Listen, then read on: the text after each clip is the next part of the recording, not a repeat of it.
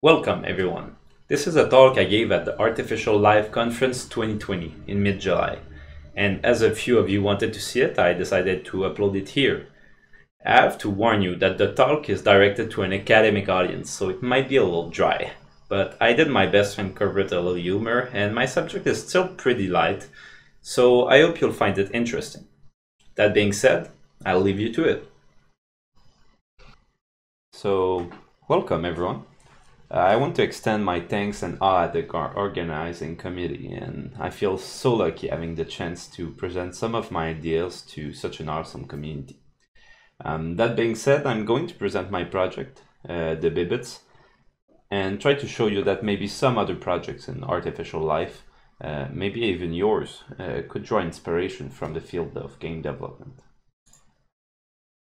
So I believe that I will introduce some ideas that might be well aligned with many needs of the field of artificial life. There are two key threads, in my opinion, that are particularly relevant: continuous development and community building around the project. And I'll try to show you that there might be value in some of those ideas. However, I don't and can't really pretend to have an absolute solution that can be applied to any project. So this is very much an a la carte talk. I fully allow you to discard any information you find superfluous and to just remember what feels interesting and applicable to your present, past, or future projects. So first of all, I'd like to tell you a little bit about me. Above all, I want to stress that I'm not a researcher. I'm a hobbyist in the field, and I'm very much a newcomer here, especially in artificial life. So please be understanding of any errors I might commit, and maybe take everything I say with some grain of salt. My studies were in electrical engineering, and I did get some research experience in the field of semiconductors and front-end electronics, but I didn't continue after obtaining my degree.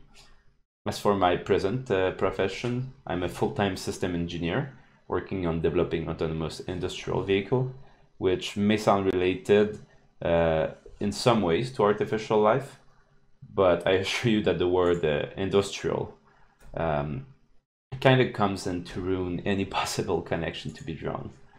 Although I've always been fascinated by science and the complexities since a young age. I started programming for fun around 15 years old, when I was around 15 years old. And since then, I've always been creating some kinds of simulations to test out some of my ideas, the being the most relevant and successful of those. So I'll give you a summary of what the Bibites is, as to give you some context for the rest of the talk. The Bibites is an artificial life simulation project, although when I started working on it, I didn't even know that artificial life was even a field. Some of its particular features are a real-time graphical and interactive simulation. It also displays both phenotypic and behavioral evolution, presents environments with natural selection that's driven by the environment. Sorry, I think you call this open-ended evolution in the field, but I'm sorry if I'm wrong. Also, closed loop energy cycle and kind of biological reproduction. So as a quick example, the Bibites have to consume different elements to gain energy. That can be either plant, meat, pellets, and other Bibites. And they then use energy to do everything else, be it moving around, producing pheromones, laying eggs, and so on. I tried to be as descriptive as possible as to what consumes energy, but in fact it's pretty much every action that isn't consuming something. I tried here's a more complete diagram of possible energy transfers. It's not full because it would be very complex, but basically the Bibites have an energy reserve which they can use to do actions, and a health reserve which represent the energy contained in their muscles and other body part. When they die, the reserve is released as meat, which can be eaten by carnivores or rot away and become waste. any energy used destructively by the Bibites will also become waste, which will then be used to fertilize new pellet growth, plants especially, closing the circle and ensuring that the total amount stays constant. It's also a very dynamic environment. Like I said, the simulation is a real-time simulation, so you can experience it as evolution is going around. As an example, they have the capacity to see each other, control their own movement, produce pheromones, hurt each other, and much more. So I'm sure I don't need to convince any of you that the very complex behaviors can arise from the initial possibilities. They also have a genetic code of float values, which can mutate through generations, things like diet, size, color, and much more. As a quick, here's a complete list that maybe you can pause and go through. But as a quick summary, they have many biological values, things like size, speed, diet, eggs, development variables, color, mutation factors, which influence the speed at which they mutate, vision, variables, and so on. So one I often get asked about is that wow factor gene. And honestly, that was just me having fun. But if it gets high enough, they get a cool guitar. Because I believe it's important to do things for fun sometimes. I'm also continuously adding new genes, and recently I've been toying with the idea of upgrading their appearance to generate unique procedural sprites for each Bibit. That would give us better insight as to what genes they express and so on. So instead of just colors. As an example here, we could see that if I try go and get the pointer, we can see that the mouth would represent the diet, the fins and paddles could represent speed and things like that. So yeah, just an interesting thought, which doesn't add anything to the simulation, but it's just nice to better to look at it and makes for a more interesting simulation to play around with. Like I said, they also have they also present behavioral evolution, which I used to point out their capacity to evolve and mutate their brain. At first, I built my own implementation of RT-NEAT, which is a real-time version of the NEAT algorithm, neuroevolution of augmenting topologies, which I'm sure some of you are familiar with. But since its many iterations and development, it has grown quite far from the initial implementation and has now become pretty much its own algorithm. So as shown, they have access to neural networks. In fact, all their decisions are made through neural networks. Like in this case, we see that it evolved to have a connection between the constant node and backward, so it constantly go backward, and then turns toward pellets. So I don't know how that's useful, but life works in mysterious ways. So, and of course, we'll agree that this is a simple enough brain, and of course, it can get very easily very messy. Because there is no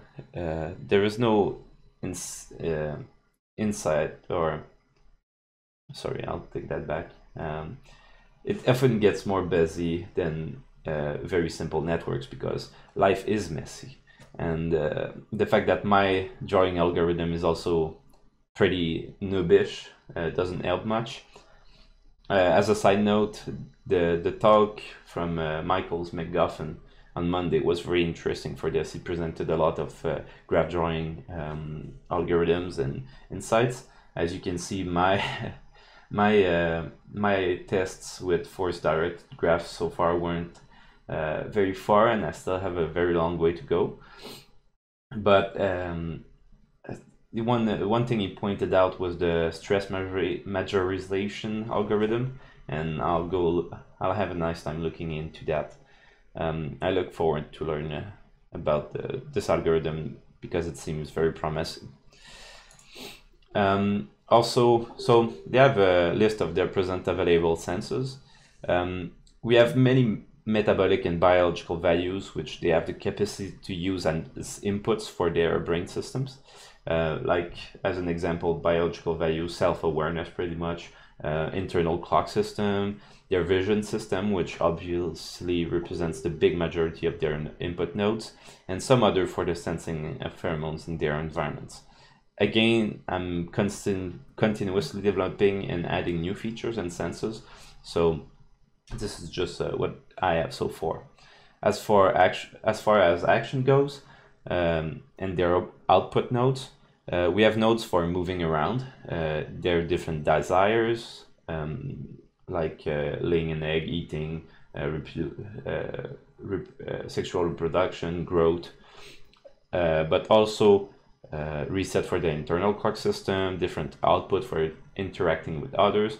As an example, grab things, which can be other Bibites, food, eggs, and things like that.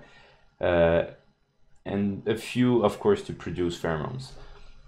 I'm also starting to work on emotional neurons and wide behavior neurons, which would have a more general and complex effect on their body processes and behaviors.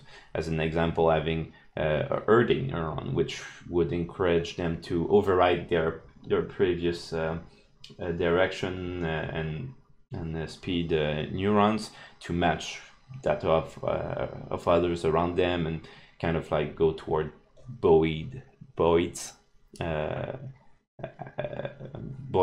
actions or something like that. Yeah.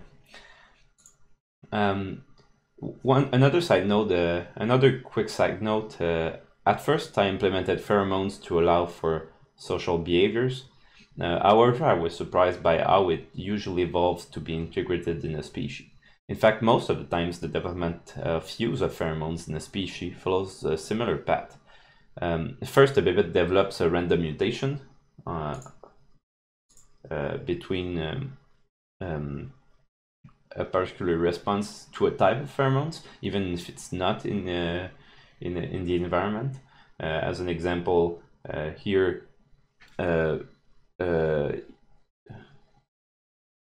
they evolved to have a specific input to sensing some specific pheromones and healing themselves. And there is no such pheromones in the environment. That's just a random mutation. But then that mutation will be passed on to its offsprings, especially since it's not particularly a heavy price to pay to keep around. As a result, it gets passed down. Now the descendant have an incentive to evolve production of that specific type of pheromones as a form of autocrine signal to produce that behavior. Of course, there is no actual incentive, it's just like a natural selection, and because if it's there, it would provide them a small advantage. So when it does, and a Bibite actually evolved to produce said pheromones from another input or something like that, then it triggers itself through an autocrine signaling. So it will, in this case, which is pretty useful, when it receives damage, it will start producing pheromones, that specific kind of pheromones. Then in its environment, it will sense its own pheromones, and then of course that produce healing. So in the sense, I wired the pheromone system to heal themselves when they receive damage. So it's just another way for them to evolve a particular response to one stimulus. So it's just that it then gets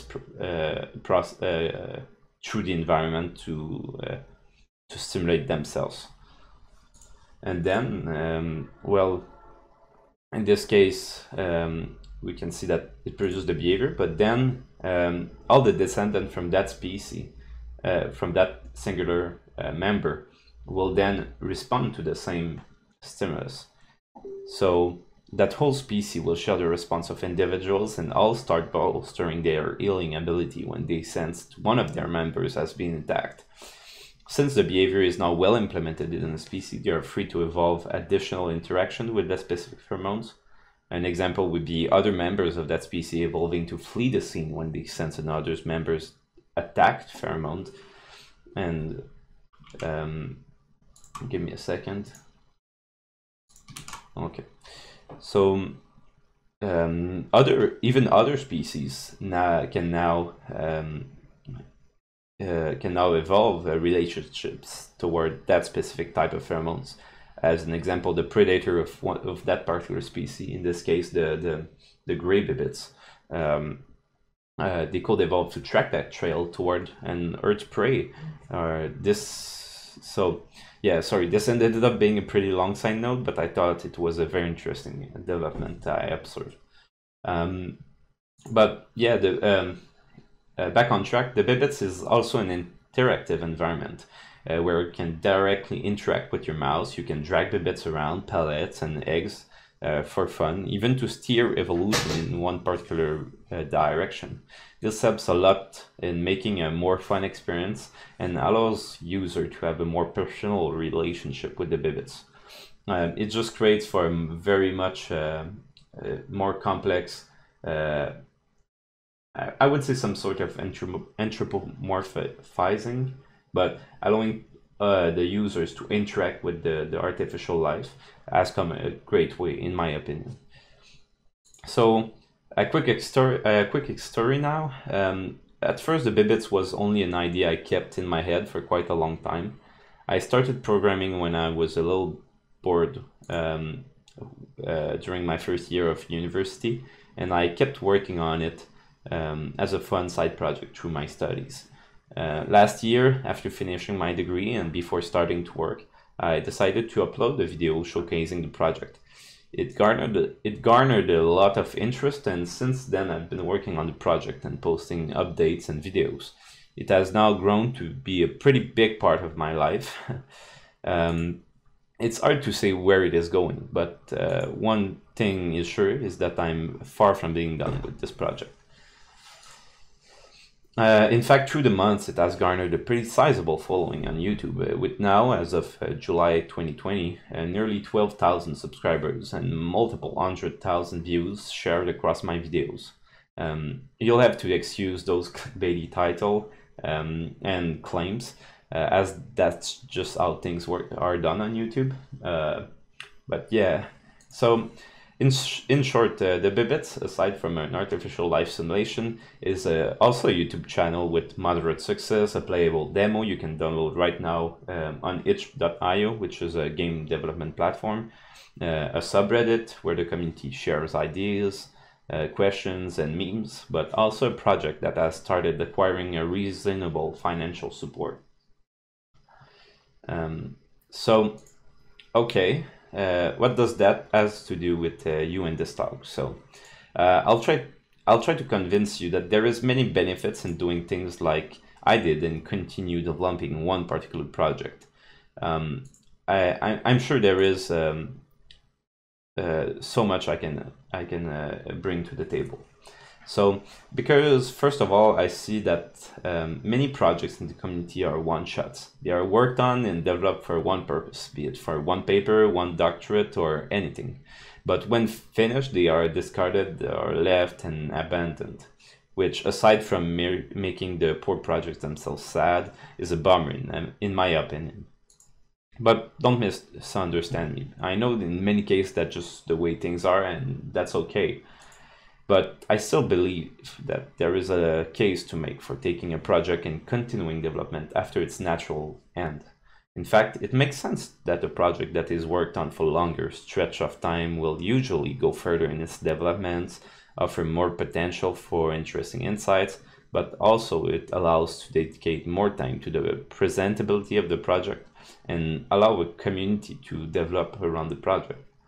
It's also fun to have time to work on additional nice-to-have features like the wow factor and things like procedural sprites, which again don't bring anything to the complexity of the simulation, but isn't still has value to the community it will interact with, but also for you as you work on the project. A good example is Dave Ackley's Splat and T2 tile projects. He has a YouTube channel with a decent following where he is sharing regular developments and keep his audience updated on the progress of the project. He also has an active community of contributors and interested followers with which he interacts with regularly in specific chat rooms and things like that. And I think his success is well known in the community here. The Bibites itself is another example of a project that profited a lot from being continuous. It allowed me to continuously add more features, adding more to the complexity of the simulation. As a result, it both slowly started getting more and more research-worthy, as well as accumulating a significant community of followers and contributors. So, since earlier I've been talking a lot about building a community, but what is there to gain specifically and explicitly from a community? Well, having a community following and interacting with your project has many great advantages, which I'll try to convince you of, and I'm sure that many of you are already convinced. But first of all, well, one thing is that we all crave in the scientific community is feedback on your work, and having a community is a great way to achieve that. As an example, after one of my first videos, I posted a poll asking for what I should work on next, feedback about my video quality and general comments.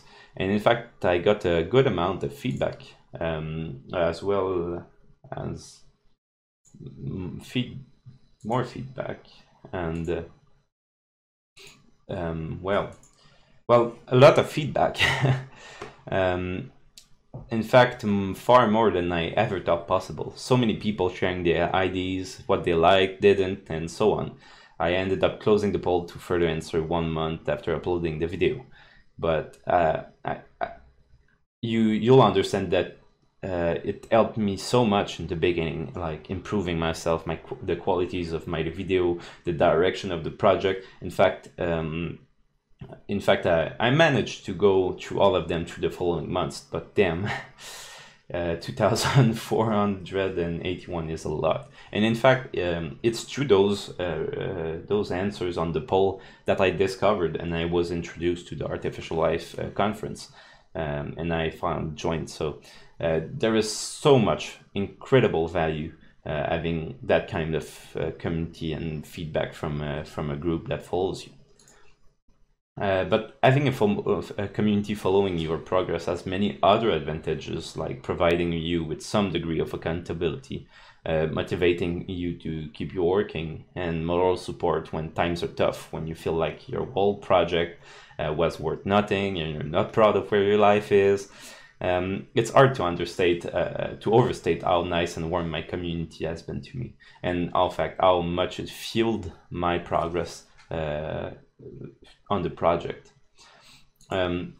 Another important aspect, let's not lie to ourselves, is that projects need to be funded to continue, and surprisingly, a community is a powerful tool to help with that.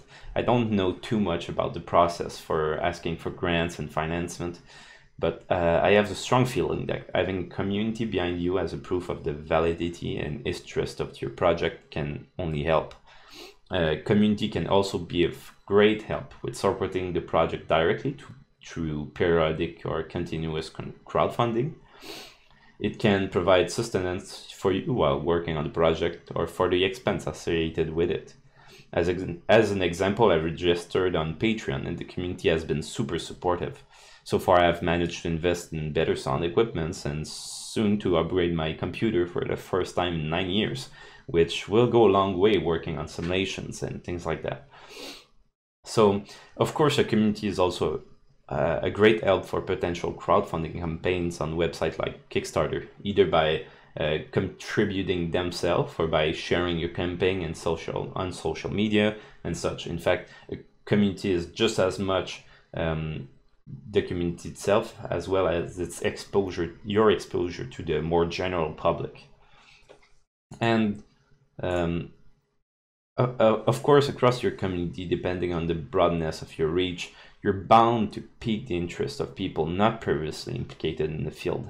I heard many times that the field of artificial life is looking for ways of inspiring newcomers to the field, and this is definitely a strong motor of inspiration. Lastly, we all know that artificial life is a field with an enormous potential for creating wonder and amazement, even for the unscientific and non-researchers. And the game of life is an extraordinary example of an artificial life project that reached the mainstream and far-reaching appeal among the public, inspiring so many people, me including, to pursue a career in STEM and get involved in the field of artificial life. And if you catch the interest of a large crowd, you'll inevitably also catch the attention of many people that have the desire and capacity to help you. That combination being very important. The added benefit of not being alone and by yourself anymore. Your project will progress in new ways and much further and faster. Having others help you is also an incredible way to learn a lot faster, as it was in my case with the help I got from reworking and standardizing my code. In fact, my code has come such a long way since people started helping me on the project.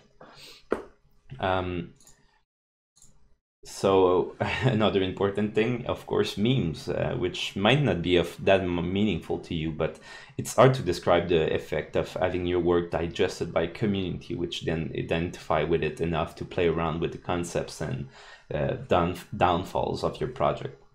And if anything else, they offer a welcome distraction when you're not motivated to work. And sometimes you'll manage to inspire artists that will mix their imagination to your work in ways that will inspire even you, fueling your desire to push further, bringing new ideas and challenging where you were going with your project. And while I agree that it feels like the field of artificial life is quite a niche subject, and I was convinced of this as I was working on the Bibites and receiving very lukewarm feedback from my friends and family. But by sharing my work online, I've come to realize that artificial life definitely has a place on the internet because of the field's innate potential for amazement and the accessibility of the concept of life itself. And because of my experience, I'm convinced that there is presently a near vacuum ready to be filled by artificial life projects. It's only up to us as a community to step up to the task and deliver. So now that we covered those two subjects, let's circle back to a main one. I believe that there is a lot to gain from taking a little bit from the field of game development and putting some of that insight into your artificial life projects. So first, that's not the main point, but let's get the obvious out of the way. For those developing artificial life simulations, game engines are a great way to go at it. They take care of many things out of the box for you and allow you to jump right into your implementation. Physics, shapes, collisions, logic handling, and so on. So it's a very useful tool. It also allows you to add interactivity right off the bat, and the most engines will provide a very extensive community and documentation to ease your learning curve. But one of the most interesting points is that because of their wide popularity, many more collaborators will have familiarity with those platforms, increasing the ease of joining and so on. So in my opinion, as a whole, the field of game development is a perfect union of the two concepts I presented just before. So a continuous project and also building a community, but also present new emerging point of inspiration to draw from. First of all, it's clear to me that a lot has been done to better present the work done in artificial life. There is a lot of value, in my opinion, in working on better ways to synthesize your work. Like we established earlier, artificial life is a powerful subject to fascinate the mind, but has to be understood for that to be the case.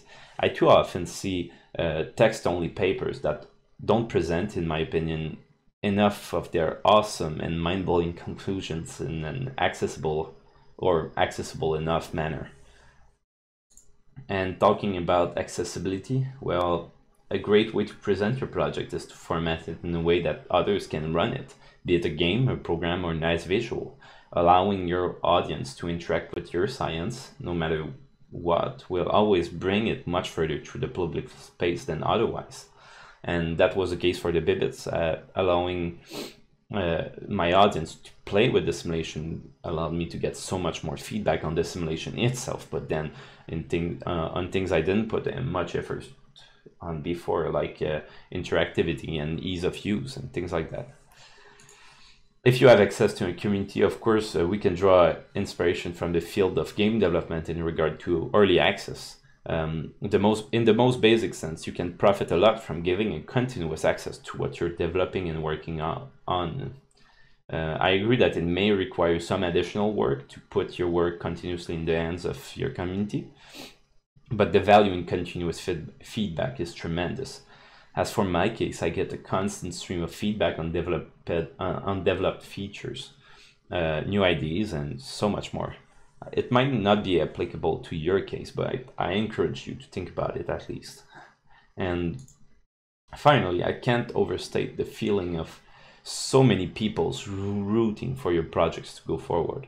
In my case alone, it allowed me to take this fun side project and transform it into a project of its own, with its own life, with possibilities to build my entire life around it and potentially having it support me. It's now a big part of my life, and the drive and meaning I get from the community supporting my progress and the development of the project is so wide and profound. I'm convinced that many of you could also profit from this, and I encourage you to look at it at least. So I hope I managed to give you some ideas to draw inspiration from, as well as convey my absolute certitude that more of us should try our hand at publicizing the field of artificial life. I agree that making your work more accessible represents some individual additional work, but it's obvious to me that the community as a whole would profit a lot from it. So thank you all for listening. I'll now take a few questions, maybe relating to the Bibites, my experience with what I've been presenting, or anything else really. So if I go to the chat, how did you begin building the community around your work? What would you recommend to the practitioners here who would want to do the same? Well, first of all, in my case, the first thing I did was just post a video on YouTube of a very zoomed out view of the Bibite simulations. It was very unclear and what the concept was even, but still it managed to garner quite some attention. I then uploaded a video after that detailing how it worked and things like that. So I would say that the first thing to do would be at least presenting your work, or making sure that it's digestible to some kind of audience, uploading it to YouTube or something like this. I absolutely believe that I'm not particularly good, or I don't have something incredible to show off. Either I don't even have incredible like editing skills. I just believe that there is a strong vacuum in the public interest for artificial life content. So I encourage you to, again, go and try your way with it. Next question: did you open source the code, or do you do all on your own? I used to do most of the project on my own, working by myself. But since maybe the start of January, I started having people helping me out and collaborating with me. And of course, the project has grown a lot further and went a lot further than I could ever think it could.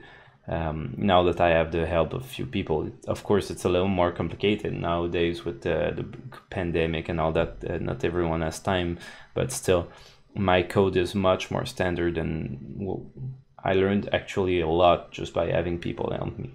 As for open source, the project is not public yet. It's still in my private GitHub repository, but it's still in my goal to eventually open source it. and make sure that it's accessible to the community and they can play around with it. Okay, so next question. How much time do you spend per week maintaining and building the community around your project? My first answer would be not enough. Actually, in the good weeks, maybe I spend maybe 20 hours working on the project as a whole, but that's mainly like programming, researching, things like that any project does. And that's in the good weeks. Like I said, this is still a part-time project for me, so I still have a full-time job as a system engineer. Yeah, but how much time specifically on maintaining the community? Maybe 5 hours per good week. And like I said, not enough, but it doesn't have to be that long. You just have to think about it and do some things. I'm trying to be more active on Twitter and on Reddit, although most of my time actually is interacting with my Patreons on Discord, on my private channel that my Patreons have access to. I'm there pretty much every day. So yeah. Next question. A community could have many developers working on many new methods / algorithms, but they could also cause conflicts. Do you have thoughts on how to manage a community of developers considering those initial conflicts? Well, GitHub is a very powerful source control system. It allows us to work on parallel branch of the code and things like that without too much conflict, and merge back when we have developed specific features. That being said, there needs to be a director somewhere, a direction that's chosen by someone, and that kind of glue everything together. In fact, a project manager in some sort would help a great deal, and I've been kind of doing that job because I've seen like people wanting to play around and develop their things, and in fact it creates more job for everyone else when that happens. So yeah, it's a balancing act, but it's always so helpful. I've actually learned a lot since people started helping me, and yeah. So next question: what language is the project written in? It's written in C#. That's one of the two main libraries on Unity. Not libraries, but code base. Yeah, it's pretty straightforward, and there's actually a lot of depth to that language. I've learned a lot so far. Yeah, so Laurent, I think you had a question. Maybe you can say it yourself instead of me reading your comment. It might be clearer if I explain it. Yeah, absolutely, I'm not the best for those things. What sort of surprised me at first is when I visited your YouTube channel and saw that some videos had like 200,000 views, and people were very interested in watching evolutionary dynamics in real time. I thought that's awesome. And there's probably a lot of scientists who would pay to have like this many participants and this much feedback on their own experiments. So I'm curious if you've thought about doing anything where there's a coevolution of the community with the system. And in my question in the text, I say there's a talk in the next session by David Matthews, I think, on this feedback, having like people vote and having like human votes participate in the fitness of agents. So people could vote on their favorite like Bibit, and it like makes them stronger somehow. I don't know if you've thought of anything like that, but I think this is like a poorly understood system. Yeah, absolutely. Just that's like one thing I thought about, but it's very long-term for me because, as I said, I don't have that much time to work on this. But having eventually like the Bibites hosted on a platform where we could either share different agents and evolutions and things like that, different Bibites and maybe try the Bibites from someone else simulation and see how they fare in your own and things like that. Because I do have that possibility right now, but it's very like pretty much the Bibit is printed to a JSON and you can upload it back, but it's very crude as of now. But yeah, having but there's still like some sort through the interactivity of the simulation. There's a lot that can be done manually. Like you can manually select red Bibites if you prefer them, and like steal the food from other Bibites and things like that without a problem. But yeah, it would be very interesting to see what like a Twitch chat Right, exactly. you would do with the Bibites. Yeah, absolutely. Yeah, wonderful talk. Thank you very much. If everybody's okay, I think we're good to end the session right now. Thank you very much, everyone, and Thank you. Thank you. Bye-bye. Bye.